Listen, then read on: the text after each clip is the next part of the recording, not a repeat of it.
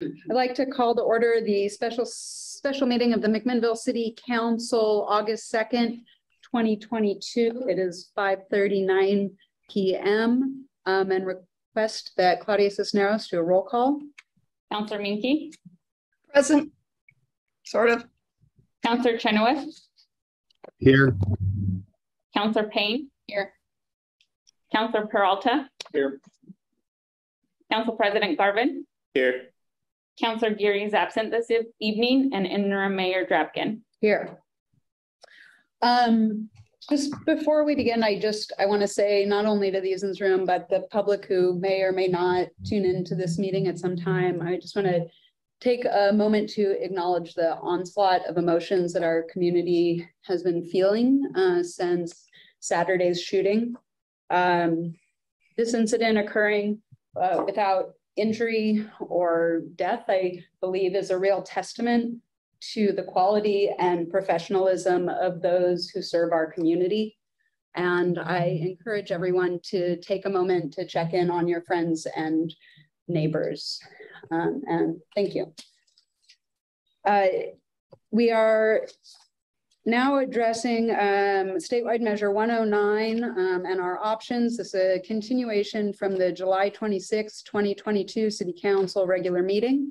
And I would ask our City Attorney, Walt Gowell, to continue the topic from July 26. Thank you.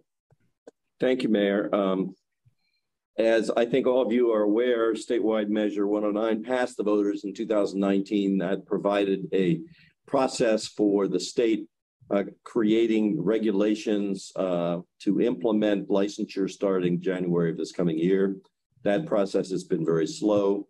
In the last couple of months, the League of Oregon Cities shot out a bulletin to all the cities, reminding them that there's a local option provision in the measure that allows cities to either allow the state regulations to go into effect and simply allow licensure to begin on January 3rd of 2023, or alternatively to put a measure on the ballot which prohibits psilocybin facilities within the city, or the third option was to put a temporary up to 2-year ban on the ballot to allow the voters to delay the implementation of Measure 109 for a period of 2 years.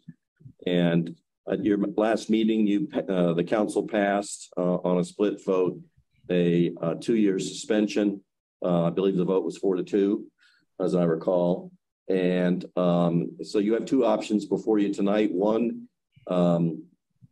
approve that ordinance on its second and final reading, in which case that will act as a referral measure to send this measure to the ballot for the voters to give their yay or nay.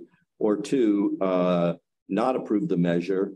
The ordinance would not go into effect on its second reading, and the council would in effect be deciding to allow the measure 109 to simply go into effect, subject to whatever state rules are in effect in January, leaving the city with a time, place, and manner option that it could exercise along the way as it deemed appropriate. Thank you. Questions? I had a question of if we received any testimony between last meeting and this meeting for Oregon's. No. Any other questions? Council discussion. I have a comment. So I was one of the folks who was most against verbally this measure. It was pretty late at night when I was looking at it, and I appreciate both Jessica and Adam's comments in the meeting. It caused me to reevaluate and review the ordinance, the statute that voters passed, as well as the OHA guidelines. And then I showed them to my wife, who is a clinical psychologist who has worked on prescription privileges for psychologists. And yeah, I actually agree with the majority of the council that there's not sufficient training in the measure, and I'm concerned about the guidelines or lack thereof that OHA has put out. So I'm in agreement with the majority position that was stated at council, and I think we ought to just make this a quick meeting. Any other council discussion? Right. Sorry. I'm gonna go start with Chris. Okay, I'm more than willing to let the lady speak if she wants to go before me. Adam was first. Oh, Adam, I was just going to say thank you for that, Sal. I appreciate your researching it by folks that actually have the knowledge, particularly your wife, to be able to speak to what this bill has to say. So thank you very much for that. And I would agree with Sal. Thank you, Council President. I would just like to state that yeah, we are referring a 2-year thing to the voters, but if it is voted down in November, we will need to be ready with time, place, and manner stuff. And so I don't know how much time we should spend on that before the vote, but I think it should definitely be in our radar screen, and that we're not just reactive to that and trying to fit that in the last 2 meetings of the year, because we won't meet for Thanksgiving, we won't meet for Christmas. And so with how rushed the time, place, and manner restrictions were when Martha was here with the marijuana, I would just like to stay in front of that. And, if we use them now, then great. If we don't have to use them, great. But I don't think this just says, hey, we'll have it for 2 years. I think we should still look at time, place, and manner. And I definitely see the medical benefit to the microdosing. It's just the state hasn't been clear on where they want us to be, or where they're going to be. And with how much they stumbled with marijuana, I think the 2 years will get us a lot better end product if the voters agree to it. If not, let's make sure that we're ready. We can look out to the fall and make sure we set aside some work session time in the fall that would give the council a chance to sort of set some parameters on a policy discussion and still give you the chance to put those in place by the end of the year if you need to. Okay. Great. Thank you very much. Thank you for that suggestion, and Council President. Councilor Payne. I just want to confirm so that it's a solid 2 years. It's not up to 2 years. No, this measure is until December 31st, 2024. Okay.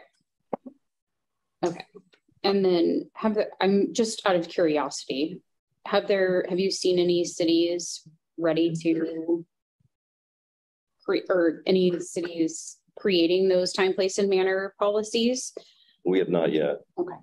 I know that there are a number of cities who are considering similar temporary bans, and some councils have already taken action, and others are planning to take action this week to meet the state standards.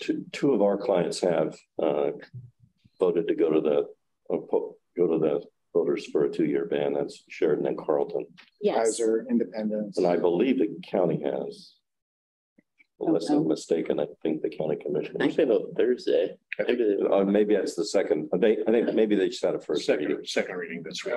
Yeah.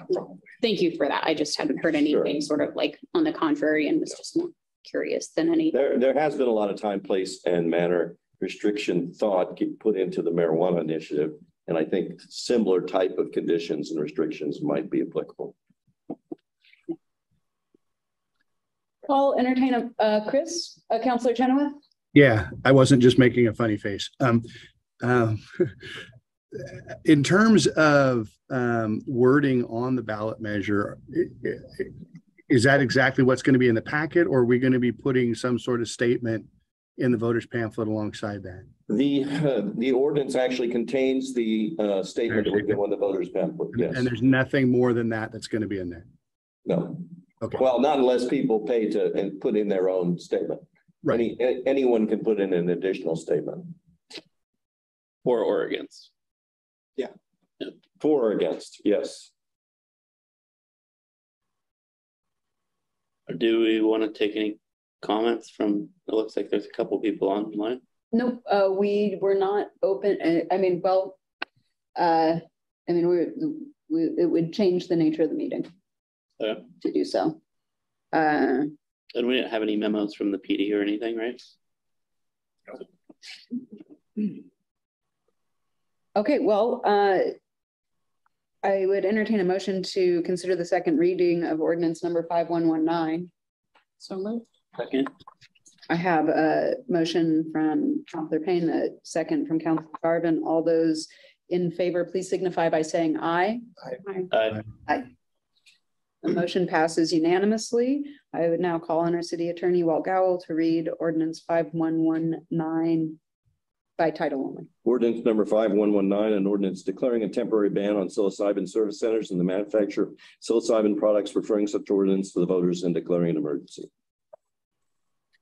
I'll now ask for a motion to adopt ordinance number 5119. So move. Second. The reading. I guess I don't understand that. I mean, it's fine, but didn't we do first reading at the last meeting and then this was the second reading? This is the second reading. So then why do we have a? Okay. The first motion was just to take us in the direction of doing the second reading. Got it. Okay, so I have a motion by Councillor Menke and a second by Councillor Chenoweth. I will now. No, Chenoweth. Oh, I sorry. will now ask the city recorder to poll the council. This is with the amended language, right? Do we need to state that in this motion or no? This is with the amended language that was put in at the last meeting in accordance with state law in the summary statement, I believe it was. And it came out in our packets. Yes. Yeah. The exact words are